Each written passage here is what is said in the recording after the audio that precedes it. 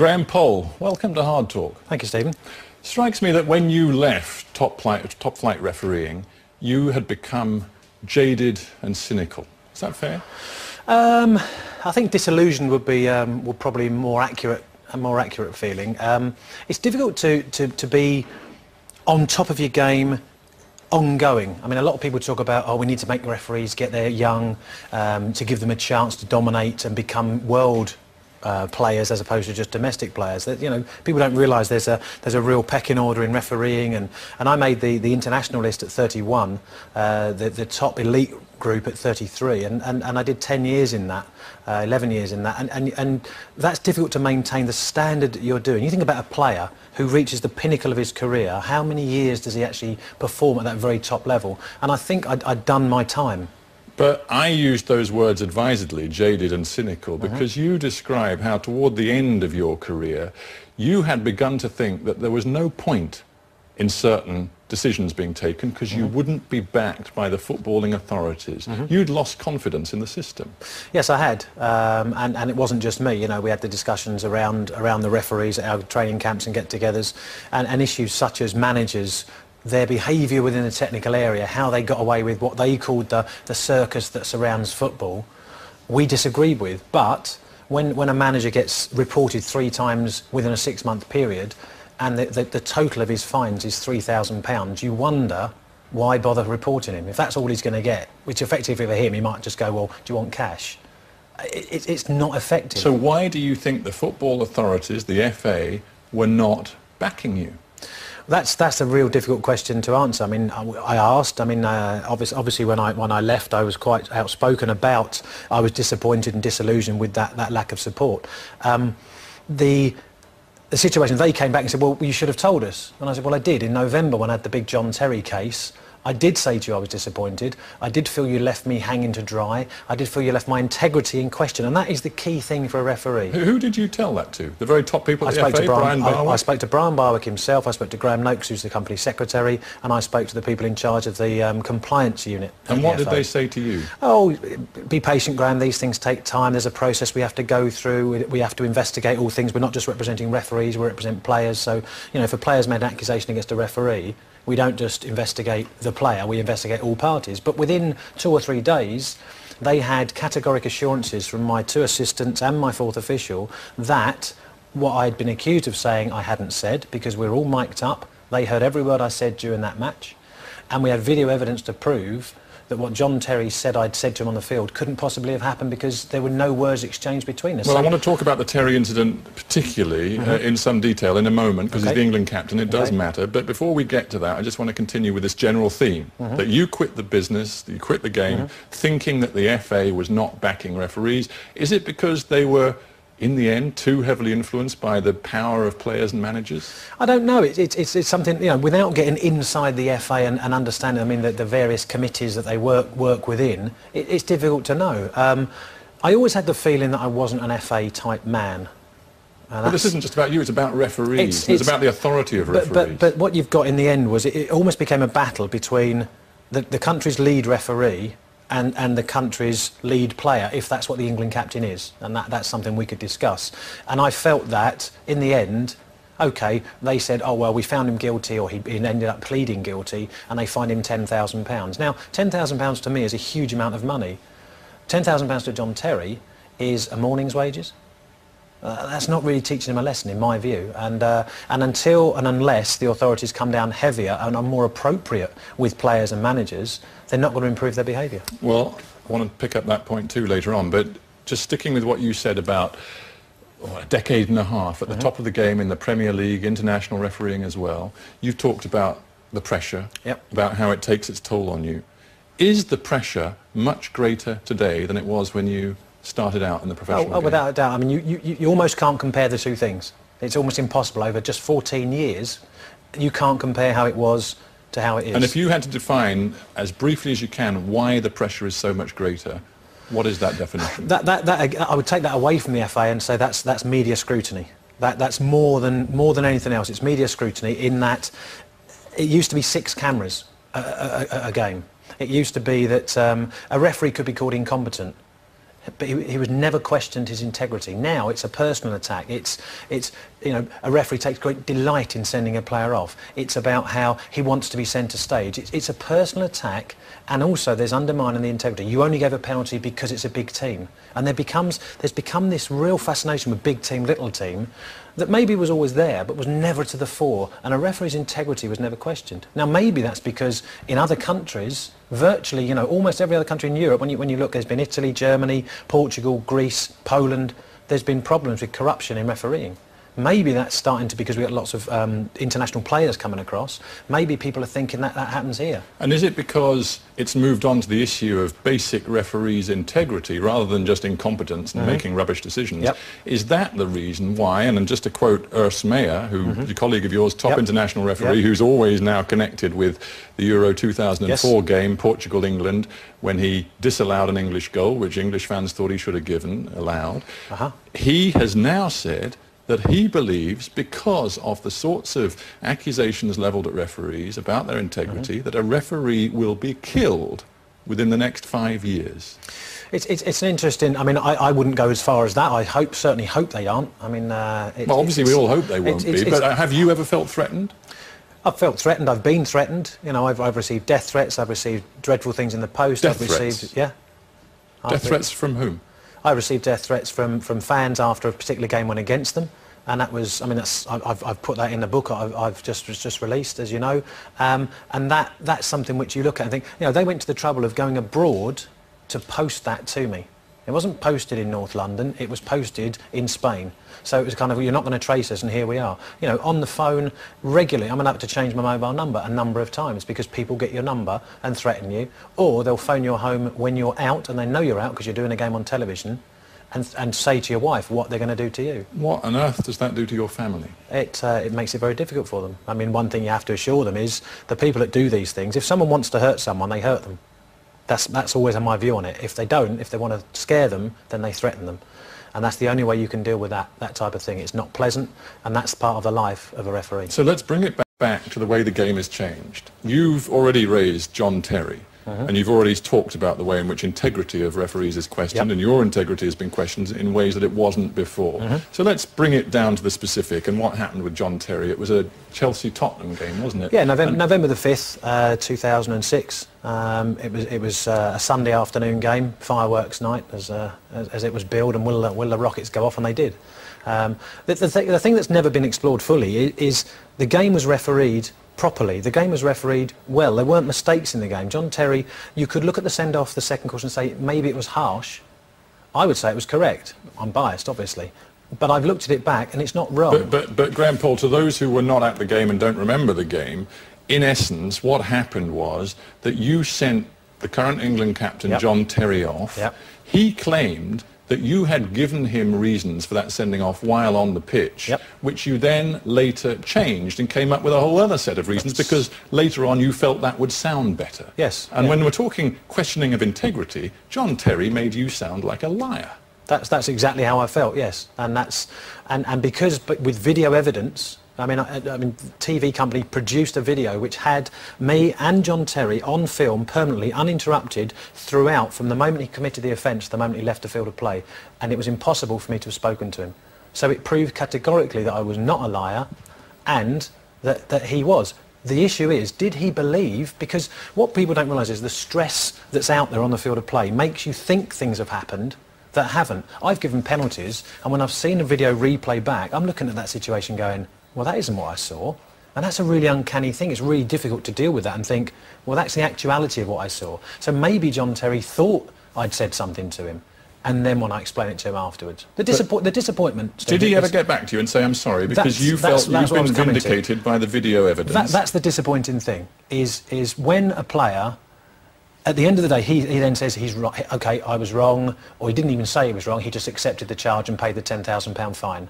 Some people suggested afterwards that was something which was done. Bear in mind it's the FA, the England captain, and as long as it was a pleaded guilty, it's a £10,000 fine. I don't know if that's true or not. Well, but look, this is the question. Following that, I would hope. I've known John Terry for years. I saw him break into the Chelsea first team. I got on brilliant with JET, as I always used to call him. I got told off by a manager, a rival manager, the same season, for calling him JT on the pitch. He said, you're over familiar with him, you're too friendly with John Terry. And then John Terry turns on you, and now there's no contact. I mean, I'm not expecting... Hang on, I want to ask you this, plain and simple. Is John Terry, given your experience of him, fit to be England's captain? I think he has all the attributes to be an England captain. That's not what I asked you. I know it isn't, and I'm going to tell you the answer. I think he has all the attributes to be an England captain. I hope he learns his lesson, but at this moment in time, no, I don't believe he should be England captain. Not fit to be England captain? Given the way he challenges referees, watch Chelsea's games going forward. Well, I've just watched the Chelsea game. Last week I watched Chelsea-Liverpool. I watched John Terry in the lead, in the vanguard of Chelsea's efforts to make their case to the referee in very loud and no uncertain terms. Do you believe, between Jose Mourinho and John Terry, the captain, that Chelsea, to take one of Britain's leading teams right now, have a deliberate policy of bullying and intimidating referees? I find it hard not to when you watch John Terry play for England and he doesn't go to those excesses that he goes to when playing for Chelsea. So if it's in someone's intrinsic nature that that's how they behave and they can't control themselves, like Cantona when he was in his full pomp, you couldn't talk to him about don't do this or don't do that. That was him. Wayne Rooney now, he goes in, you know, he's got problems with metatarsals. He won't stop challenging like he challenges. It's part of Wayne's game. John Terry challenges a referee in a domestic game when playing for Chelsea, would challenge a referee when playing for Chelsea on a UEFA match, and yet when playing for England, he behaves very, very well. So deliberate intimidation? I can't see how it isn't. Do you think it's helpful when you deal with Chelsea, and it's Mourinho and Terry that you particularly single out as being a problem in your career, when you respond by saying, and I'm quoting direct from a piece you wrote in the newspaper recently, that Jose Mourinho, the manager, sinks lower than his dog's belly in his dealing with referees? You're trying to make a case for players and managers being held to account for what you regard as their outrageous bullying behaviour. And then you come up with a quote like that. It was well, you've got to keep that in context. It was at the time when his dog was wanted by immigration. I doubt Mr. Mourinho is going to make you many allowances. I don't think he is. And if I wouldn't tell you, because I've never told anyone what he said to me at the last game of last season, the Chelsea Man United League game. And I would say to be honest with you, I think you have to tell me. Because, the comment he passed if you want would the public to justify understand and you want the FA to understand, you've already made the point on this programme of saying the FA have not backed me and they have allowed, to a certain extent, this situation with managers and players bullying referees to get out of hand. Well, you are going to have to tell the public, me, the FA, exactly what Jose Mourinho said to you, because you say it was so outrageous, so beyond the pale that you could barely believe it. So what was it? I couldn't, and that's why I've never repeated it. People accuse me of, oh, you're saving it for your book. I don't say it in the book. I won't say it at all. It's something that he knows, I hope, and what he's doing this season, which is good, is I think he's learnt his lesson. I think he's looked at it and he says, I will not comment about referees. So if by me... Well, learnt his lesson, but quite frankly, he's one of the people who's forced you out of the game. No, he hasn't. And that's one thing I have to make very, very clear, and I make that clear in the book. I wouldn't let one single person or even a football club force me out of the game. You said it was the most outrageous, the most hurtful thing you'd heard in 27 years refereeing. Yes, it was. You implied very clearly that it was a slur about your relationship with Alex Ferguson. Yep. So, in essence, he was saying you favoured Manchester United throughout your refereeing career. As far as he was concerned, you had been unfair to him. He certainly said I was, in essence, pandering to Sir Alex Ferguson. And that was where it went to. With a lot of foul and abusive language chucked in. With some sexual innuendo thrown in. Sexual innuendo? Yes. But, I mean, that's just beyond belief. He was... It's true, and that's how life is. I can't. One of the problems you have with someone with such power and might, financial, it's very difficult for me to say that's what he said, categorically prove that, because when you come to litigation, I can't prove it. He said it to me very carefully, very cleverly, puts his head in and says what he says. This is a sick game you're talking about and describing to me. I love football. I love football, and what saddens me is that we have these situations that now come up. Now, by me highlighting that, which I've done in the newspaper and in the book and on a documentary, hopefully makes people look at it and say, that was beyond where we need to be. And I hope, as I said to you, so far this season, we're only 3 or 4 games in, but Jose Mourinho has gone out and said, I will not speak about the referee. In fact, I won't even speak about the other manager's comments. The problem for you, Graham Poole, is that many people inside football believe that you brought many of these problems upon yourself because your style was always to be friendly to the players, to be chatty, to make it a little bit unclear where the lines of authority began and ended. And you, in the end, reaped the whirlwind from that. And that's partly why, for example, to take another clear case of Wayne Rooney, he swore in one game you refereed, the lip readers who followed it suggest 27 times, often foul and abusive language directed at you. And you chose not to send him off. Okay, and then you complain about a lack of discipline. Covering your first point first, I would ask you to ask players whether they knew where they stood with Graham Poll, the referee. Because I know that they did, and they liked me refereeing them, and that was never an issue. And when you read players' books, I get nice mentions, not bad mentions, from top professional players. Well, you shouldn't be getting nice mentions or bad mentions. The idea of a referee is that in the end, you're anonymous. As Oliver Holt, the football writer, said of you at the end of your career, he said, the problem with you was that you didn't want to be anonymous. You wanted to be centre stage. Oliver Holt can write what he likes. It's a personal thing with Oliver Holt. That's how he likes to write about me. And that's one of the issues. You've got people that write about football matches who are biased because they support football teams. They charge referees with being completely independent, and they're not independent themselves. Bottom line, referees are professionals, and they get hammered when they make mistakes. And you have been hammered because you've made mistakes, and that surely is fair enough. Oh, I think I'm more than fair. I mean, referees are accountable. Look at Rob Starr, we talked about this weekend. Straight away, his manager comes out and says, well, he won't be doing any games this is the referee who now admits he made a terrible mistake on a penalty in the Chelsea-Liverpool game. He made a human error. He made a human error. How can, and we have to mention it, people associate you around the world with a particular World Cup game, Croatia-Australia, when you gave one Croatian player 3 yellow cards. You should have obviously sent him off after the second yellow card, but you forgot. You didn't do it. How can you, or Rob Styles more recently, make mistakes like that? Well, first of all, Rob Styles didn't make that mistake. What you saw there was... Rob Styles knows he made a mistake on the penalty. He arguably made another mistake with 2 yellow cards. But let's not get hung up on the detail. The question is, how can you make such a basic mistake? Stephen, the detail is important because the detail explains how those mistakes are made. Well, let's stick with you. Let's leave Rob Styles out of this. Okay, what happens in matches, okay, and you know, with respect, you know, you're not out there on the field to actually try and deal with some of the stuff that goes on out there. Okay, the pressure that you're under creates stress. That stress makes you react in an irrational, in a illogical way. That's how it works. Now, most of the time, you've asked me a question. Because you're most paid of the time, very well most of the time, not to react in that most way. of the time, you deal with that very, very well and get recognised for that by getting selected for World Cups, by getting selected for European Championships. That's why you do it. But suddenly, at a crucial moment, it went wrong. I made a human error.